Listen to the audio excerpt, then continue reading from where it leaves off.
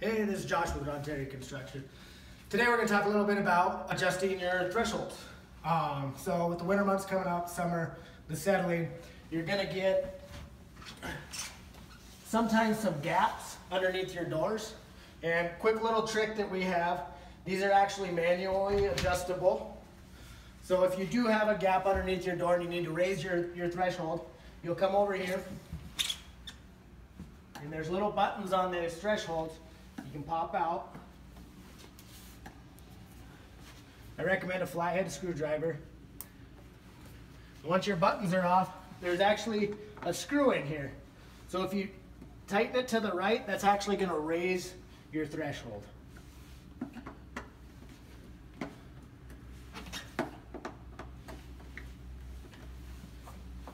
So after all these, we've turned to the right.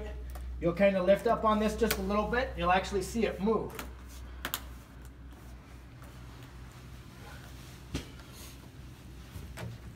Then you can check it with your door. And as you can see, that's a lot tighter. So wind and air and weather isn't going to get inside. After you've got it adjusted and you're comfortable with the adjustment, pop the pins back in.